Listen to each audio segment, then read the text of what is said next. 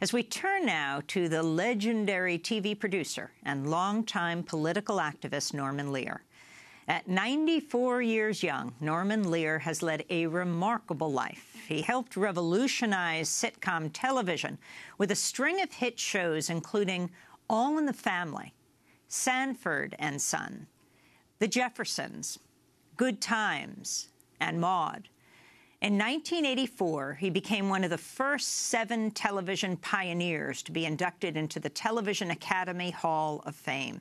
In 1999, President Clinton awarded him the National Medal of Arts, saying, quote, "Norman Lear has held up a mirror to American society and changed the way we look at it." Yes, Norman Lear is also a longtime activist, earning him a place on Richard Nixon's enemies list and the scorn of the Christian right.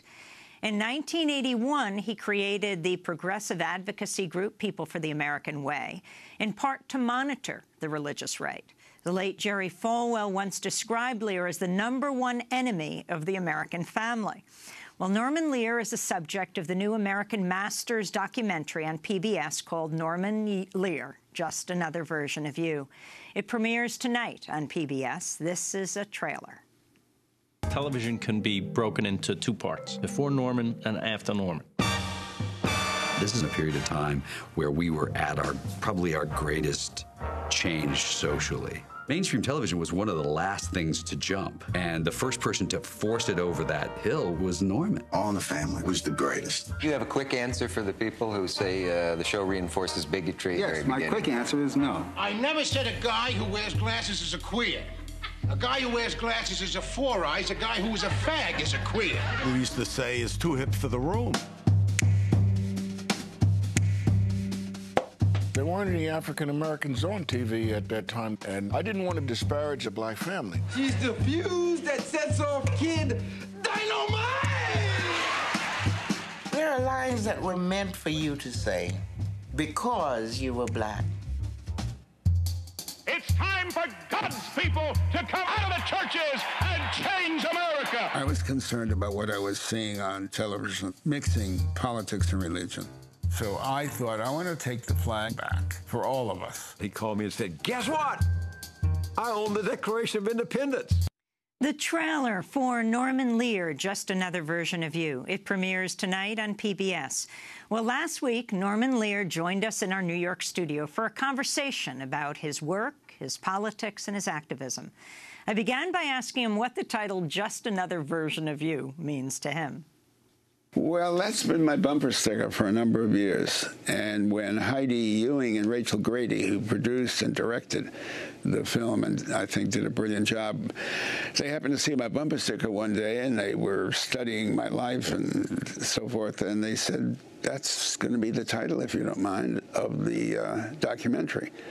And that's the way I feel about it. You know, we are versions of one another in our common humanity, whatever our color, whatever our ethnicity, whatever, you know, on the surface makes us individuals. In terms of our common humanity, we are copies of one another. Your father, Herman, had a huge influence on your life. Talk about him. Well, his absence certainly did.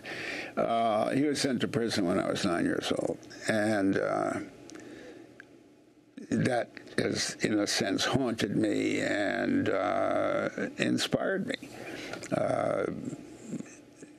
Why was he in prison? He was selling some fake bonds or something. I remember my mother saying, "Herman, I don't like those men. I don't like those men." And stifle, my father said, as Archie said all those years later, and went off to Oklahoma. He's going to bring me back a 10-gallon hat. He was arrested when he got off the plane. 2 nights later, my mother was selling all the furniture, and we were moving. We couldn't afford to live in Chelsea. She was too ashamed to live in Chelsea. In New York. Massachusetts, yeah, in Chelsea. And at that moment in time, my dad away, my mother selling the furniture. I'm going to live with an uncle. I don't know what the hell I'm going to do next. Some big, mature fellow puts his hands on my shoulder and says, "Well, Norman, you're the man of the house now." At which point I think I began to understand the the foolishness of the human condition. So talk about how you got into television. Well, I had one. I was a kid of the Depression. I had one Uncle Jack who used to flick me a quarter. That was something, you know, it just knocked me out, that an uncle flicked me a quarter. He said a press agent. I didn't know what a press agent was, but that was my role model. I wanted to be a press agent. I went to California to do that, and our wives, my wife and my cousin became great friends. Her husband wanted to be a comedy writer. They were going to the movie one night. We wrote something together. They came home about 10:15. We went out to a nightclub and sold it. And my half of $40 was, you know, half of what I made in a week. So we started to write comedy. I want to go back to the documentary, Norman Lear, Just Another Version of You. American Masters, Just Another Version of You, yes. American Masters, yes. This is Rob Reiner, who played Mike Stivic, Archie Bunker's son-in-law, on the iconic show All in the Family, talking about the reaction to the series, and it's followed by a clip of All in the Family. The headline is, All in the Family introduces the world to foul-mouthed Archie Bunker. CBS rolled the dice last night with a new situation comedy, All in the Family, which will either be the biggest hit of the season or the biggest bomb. So here you go. That's what it says. 8. We did 8 seasons. You know, you're right, Archie. You're right. The British are a bunch of pansies. Pansies, fairies, and sissies. And the Japanese are a race of midgets. The Irish are boozers. The Mexicans are bandits. And you Polacks are meatheads. Reinforcing stereotypes or challenging them? Well, I think for people who understood, and most people did, challenging them. That's why they laughed at them. So talk about All in the Family. And you know, those people who thought Archie had it right and wrote letters, and we received, you know, thousands of them.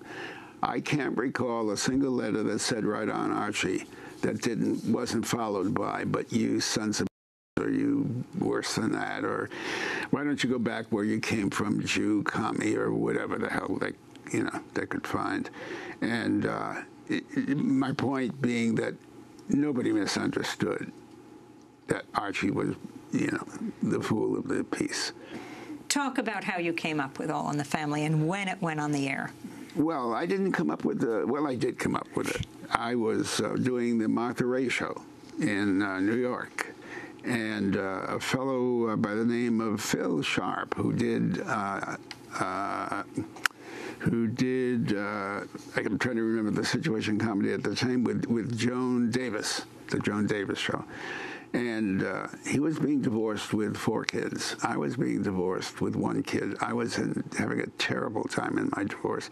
I asked him how it was going with his. He said, I'm fine. All she wanted was my reruns, my Joan Davis reruns. At which point I said, well, I'm only doing live to myself. I'm doing live television. I've got to do something that I own. So I decided to do a situation comedy, which I'd never considered doing before. And at that moment, my partner, Bud Yorkin, was in London and wrote me about this show called, I forget, Johnny Spate was the producer-writer. And I heard about that. And decided I would do an American version of that. And this was about a bigoted father and a son-in-law and so forth. I grew up with that. My father used to call me the laziest white kid he ever met. And I would say, you're putting down a whole race of people to call me lazy? That's not what I'm doing. You're the dumbest white kid I ever met. Well, that actually goes well with this next clip from the documentary. You're appearing on a CBS talk show, and you're questioned about the use of stereotypes and racial epithets in All in the Family. CBS News presents Look Up and Live. Today Today, laughter, hurt or heal? I have to say, I have to feel that the laughter hurts, that the repetition of these stereotyped terms that we thought had died tends to be hurtful and harmful to the public good. Well, Mr. Lear, I've heard all these epithets. If they had died, where had they gone to? Do you really believe that All in the Family resurrected them from death? So my mission is to entertain. I chose to entertain with what I consider real people. Norman Lear, what about that? I'm a serious man. I was a serious boy, but I did have a sense of humor. I think I mentioned earlier, I learned the foolishness of the human condition very early in life. I chose to deal with it, but in a serious way. Before All in the Family came along, I guess the kind of a problem they were dealing with on Petticoat Junction and Beverly Hillbillies and so forth. The roast was ruined and the boss is coming to dinner. Oh my goodness, does the family have a problem? We dealt with the things that were going on in our family, extended families, the neighbors across the street, up the street, whether it's menopause or economic problems or, health problems, hypertension and black males, and the things that crowded our newspapers and our imaginations. We dealt with it.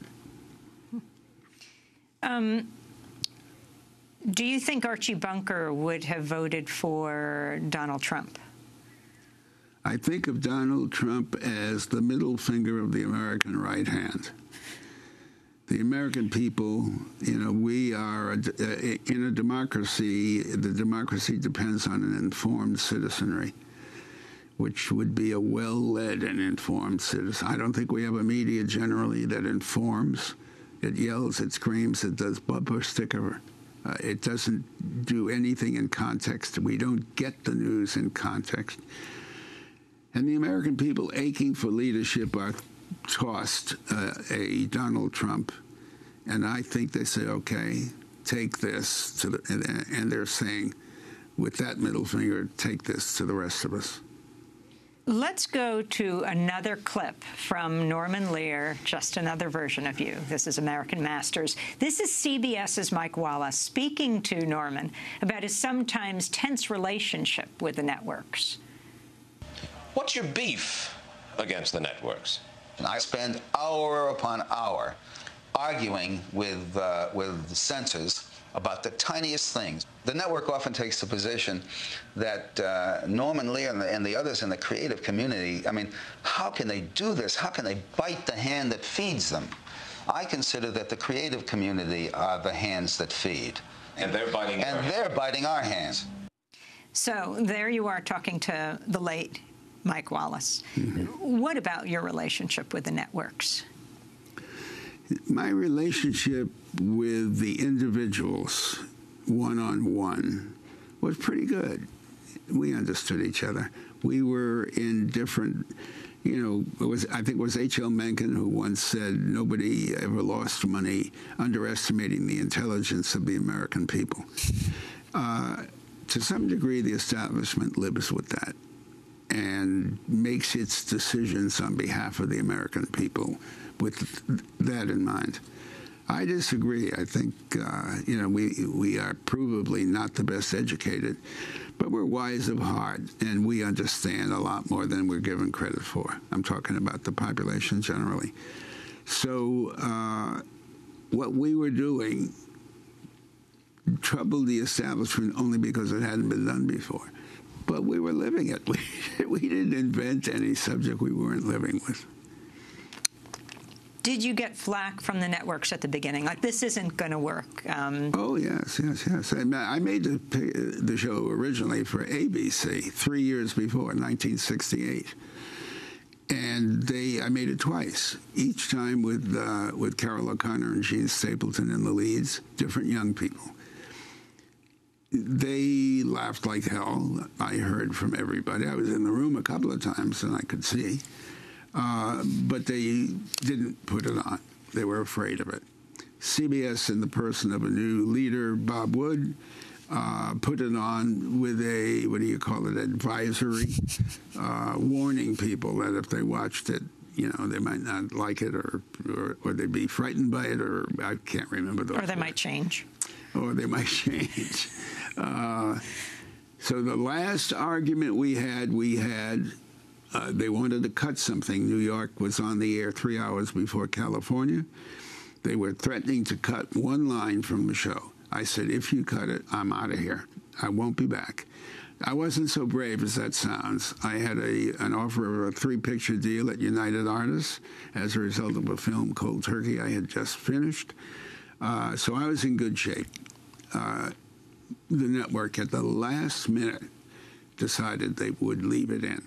Okay. What was the line? There wasn't one state that seceded from the union. Archie comes back from church, having been upset didn't like the minister, didn't like the sermon, left the church early. The kids thought they had the house alone. They were upstairs. They walked in. The kids heard them come running down the stairs. It was clear what was happening. They were married. And they were married. And Archie said, 11 o'clock of a Sunday morning. They wanted that line out. But why? Of course, I said they're married, but it'll cause the audience to picture what he's talking about at 11 o'clock of a Sunday morning. Well, but they knew that when they went upstairs. I mean, they had to come out. I thought if I gave in to that, I would be giving in to silly forever. And that's why I said no. And I was almost on my way out of the office. We were working on the script for the 4th episode when I got a call saying they left it in.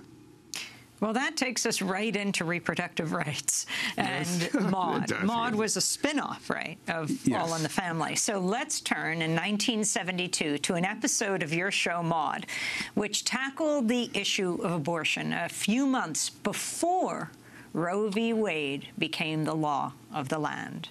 Look, there's only one sensible way out of this. You don't have to have the baby. It's legal now. You know, she's right. It's legal in New York State. You better give that a thought. I have given it a thought. Oh, I don't know. I just don't know. The euphemism for censor was program practices. And the program practices department simply didn't want to deal with abortion. Simply didn't want to deal with abortion. What happened? What happened with this episode of Maude? Well, there was a wonderful man, William Tankersley, who was the head of program practices. And I don't know. I said we just had to do the episode. As a result of his talking with me, we made it a 2-parter. We added a character, a woman, a friend. She didn't appear in any other shows. She was there for the purpose of being a mother of 4 children she couldn't afford, pregnant with a 5th. She would no more think of having an abortion. So she represented in real life the other side of that discussion. On Maude's side, she said to her husband at the closing of that episode, the 2nd episode, Walter, do you think I'm doing the right thing? And he said, Maude, in the privacy of our own home and our own lives, you're doing the right thing. That's the way the 2 sides were represented, and that was a result of the conversations with Tankersley. Legendary television producer Norman Lear tackling the issue of abortion on network television in 1972, before Roe v. Wade. When we come back, we discuss Norman Lear's activism with him, his fight against the moral majority, and how he ended up on Richard Nixon's enemies list. Stay with us.